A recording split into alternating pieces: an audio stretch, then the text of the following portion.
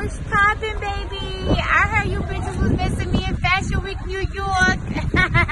I'm here to serve it to y'all motherfuckers. And serve it to you cold. You bitches could really never. Hey, open it up, guys. Come on. Okay. Open it up, guys. Madam, excusez-moi. Excusez-moi, They madame. sure car don't hit me. Cause a bitch can't see.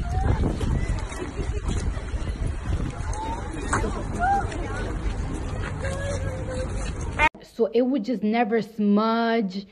You know, like sometimes bags, like they just, I don't know, like sometimes this go down, but this is hard and it got so much space. It's a huge bag.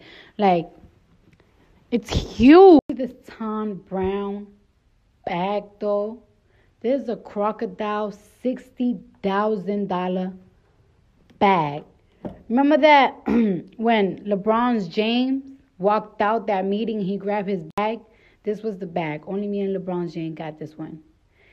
And boy, I think this is a great, amazing investment. It's just a must-have. Not only because it's huge and you could fit a lot of shit in here, but this bag will never get old. It will never crease because it's hard. You know what I'm saying? It will never crease.